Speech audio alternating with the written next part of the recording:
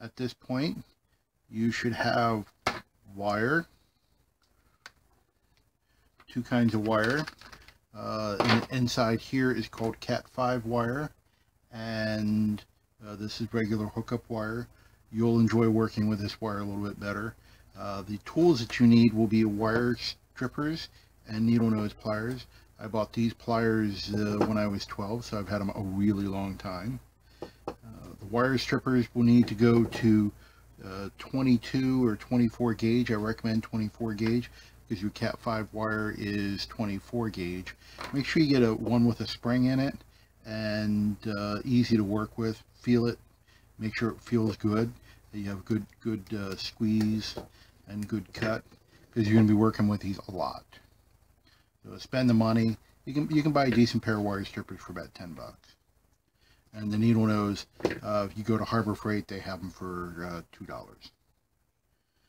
Okay, so what's next? This is what you're going to be building. This here is the infrastructure. It's going to take you about 14 hours to build, 12 to 14 hours. And what you will be doing is we'll be building this in sections. We're going to build this section, the lights, the switches, the logic probe, and then the display area, just to show you what it looks like. So here is your different parts. Let me take this wire here and hook this up. I'll get one of them running. I'm going to plug this into one of the switches here. And so all these light up like that. You have push button switches, and you also have slide switches. You have 12 slide switches and 9 LEDs. This section over here called the logic probe is a really nice device. This here is showing you that it's not connected, so it's yellow. When it's connected,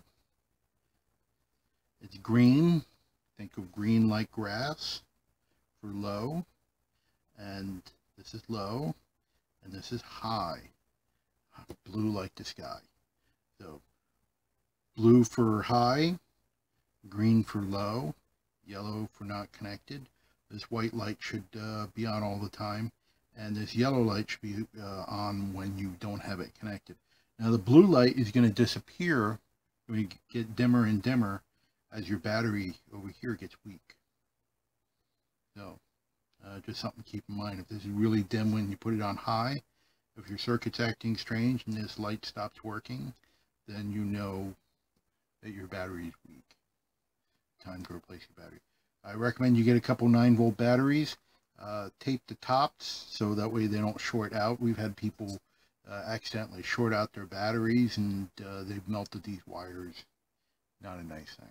And the last major addition here is the binary to hexadecimal display driver. Right now it's set to 0, and the way binary works, you're going to learn this in class, or hopefully you've already learned this in class, is each position turns on a number. So when you turn the first one on, this here is going to give you 1. So the next position here is, this here is 2 to the 0, this is 2 to the 1. 2 to the 1 means 2 times 2 only. This here is 2 to the 2, which means 2 times 2, and this here is 2 to the 3rd, which is 2 times 2 times 2, which is 8. So just to demonstrate, we have a 1, 2,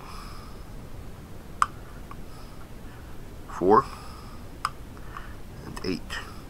So when you start flipping switches, so 8 plus 1 is 9. Cool. 8. And then what's 8 plus 2?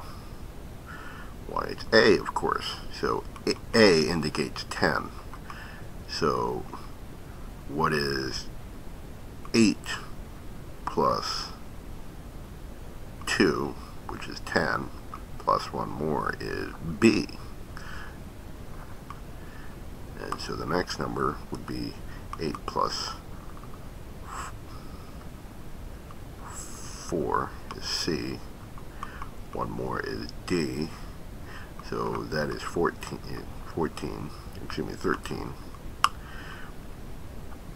That's 14. And that's 15. Okay.